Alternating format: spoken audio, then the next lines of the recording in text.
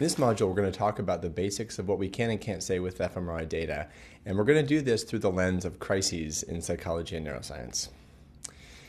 There are many surprising claims that have been made in the literature, claims like this one from the New York Times. In this study, which was written up as a New York Times op-ed piece, the authors claimed to have scanned a number of brains of Democrats and Republicans, and they claimed to be able to make inferences about what somebody's attitudes are depending on what their brain scans show.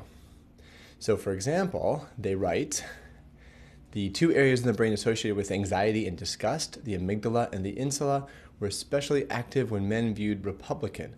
And based on that, they're inferring that the voters sense peril and threat and disgust and feel disgust. And also emotions about Hillary Clinton are mixed based on activation in the amygdala and in the nucleus accumbens, which is supposed to be related to reward, and so on.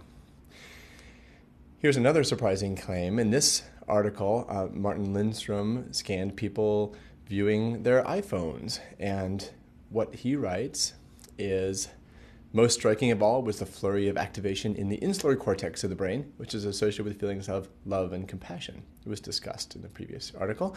Subjects' brains responded to the sound of their phones as they would respond to the presence or proximity of a girlfriend, boyfriend, or family member. The subjects loved their iPhones. Many of these claims are demonstrably false. Others are unlikely to be true. And this isn't limited to brain imaging. This is an endemic problem in psychology, psychiatry, neuroscience, genetics, biology, and other fields. And these are illustrations of some of the more extreme examples of what I would call the replicability crisis. And this is one of three crises in neuroscience that we're going to talk about today, with a view towards how to avoid them and how to educate ourselves to make better and smarter inferences about brain images. The replicability crisis is fueled by findings that are not true and effects that might be true but that are not meaningfully large or not reproducible from laboratory to laboratory. The interpretability crisis concerns findings that might be true but they're not meaningful in terms of underlying neuroscience and what we know about brains. And finally, the translation crisis refers to this idea that we've done many, many studies, but it's very difficult to take brain imaging research, like many kinds of research, genetics research and other research, and bring that from science into the practical domain where we actually have commercial and clinical applications. So this, what we'll see next is funny example of one of the studies recently that's really fueled this debate. And it's a study of extrasensory perception published in one of the most prestigious journals in psychology, Journal of Personality and Social Psychology. According to a study by Cornell psychology professor Daryl Bem, soon to be published in the Journal of Personality and Social Psychology, there is, quote, strong evidence for extrasensory perception, the ability to sense future events. I know you're thinking, Stephen, that's bull. But on the other hand, I know you're thinking, Stephen, that's bull. So many of these surprising claims are not true. And how do we know that they're not all true? Any one of them could actually be a surprising but true finding. And one way that we can know is to look at studies across different fields, across the sciences. So here you see a plot of studies from the space sciences and geosciences through to social sciences, immunology, climatology, psychiatry, psychology down at the bottom. And what we're looking at is the proportion of papers that claim to support the hypothesis they tested. And these claims, so what's the base rate of having a hypothesis that you end up supporting, right? It's probably low, but here most studies, in fact in psychology and psychiatry, nearly all studies end up supporting the claims that they tested. And one explanation is that they're choosing the claims to support to fit the data. So this is related to what's called the study publication bias, or the file drawer problem, which is a problem throughout sciences. And the idea is that studies with negative results go in the file drawer, you never see them, but studies that happen to find significant results, even if they're not true or not replicable, end up getting published. And because of this, false findings are like rumors. They're easy to spread, they're hard to dispel, and one positive finding can cause a ripple that ends up influencing the field for years to come. And if those findings are false, this is obviously a dangerous practice. One of the most famous examples of this is recent controversy over whether autism is caused by vaccines. And there was one publication that claimed to find this. It was picked up by the media and by several celebrities and spread very widely. And in spite of many, many large-scale studies failing to find such associations, it continues to be an idea that's prevalent among certain sectors of the community. And there's a lot of harm that's caused by that. The backlash against these replicability issues has been quite strong, and it's not always very specific. So in this article, Yingfei Chen is saying that the vast majority of brain research is drowning in uncertainty, not just a few isolated studies, but many, many areas of neuroscience. And while there's some truth to this, there's some danger in this also. Here are some of the important papers that look at sample size issues, that look at issues of finding interactions and complex effects where it might be difficult to demonstrate such effects, and really critique then of all kinds of research by John Ioannidis, what you see here, why most published research findings are false. So these claims about replicability issues have been applied really broadly across fields. And this is one of the papers that's been influential in the brain imaging field. It was originally called Voodoo Correlations in Social Neuroscience, which was a targeted attack really on replicability in social neuroscience studies that look at correlations between brain activity and measures of personality or attitudes or behavior.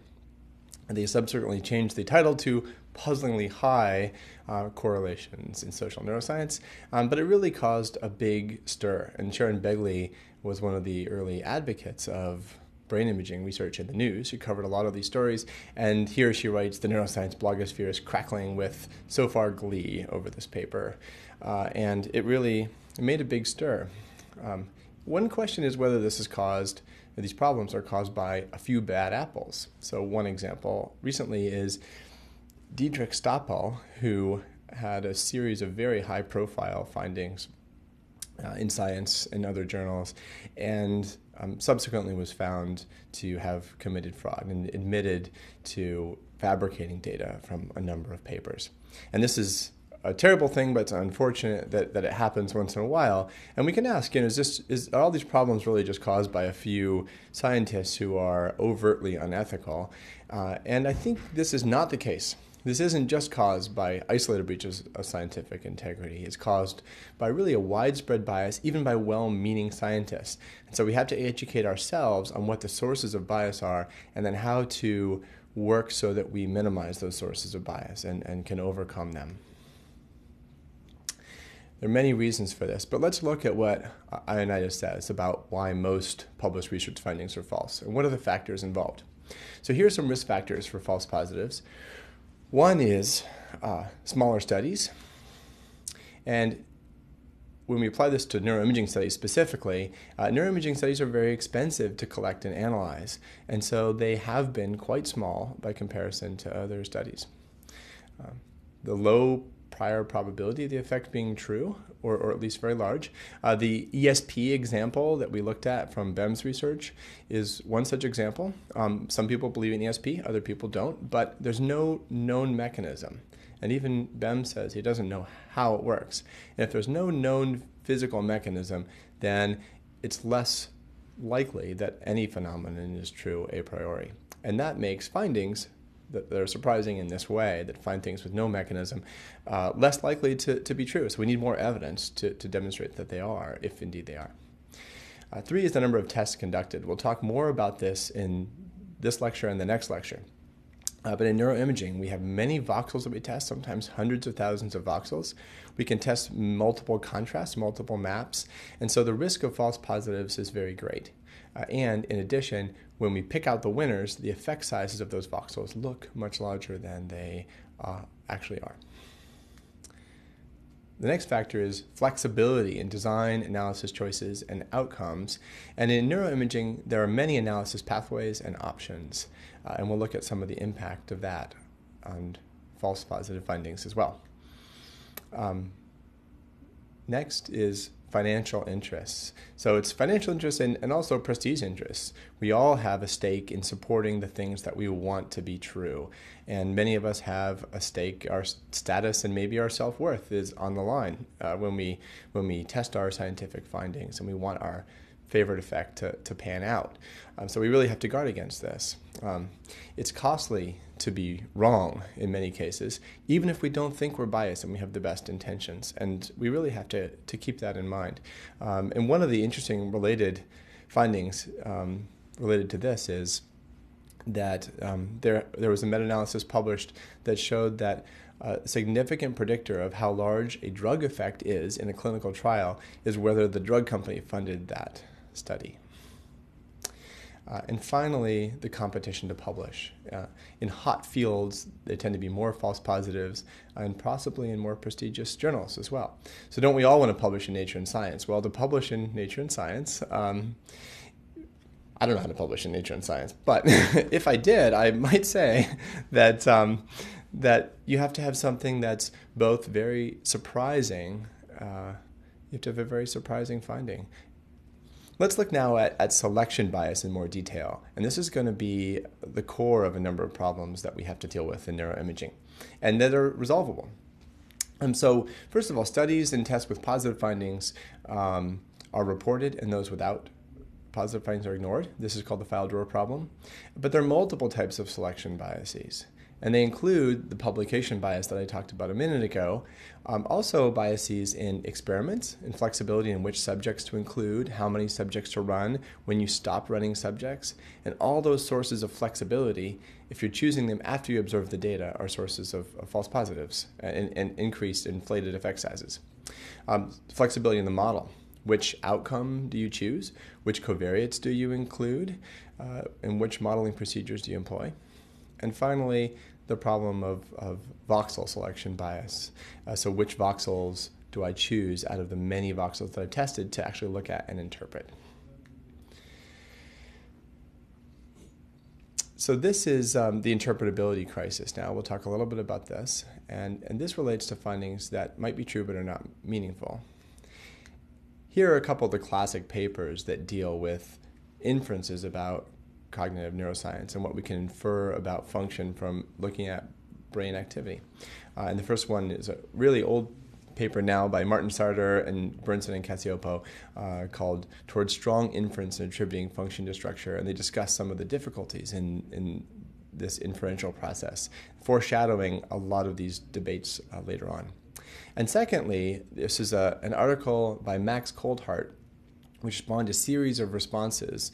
And what he asked is, perhaps functional neuroimaging hasn't told us anything about the mind so far. He challenged the field to come up with an example where brain imaging supported a cognitive theory or was critical evidence in deciding whether a cognitive theory is true or false, or which theory is true.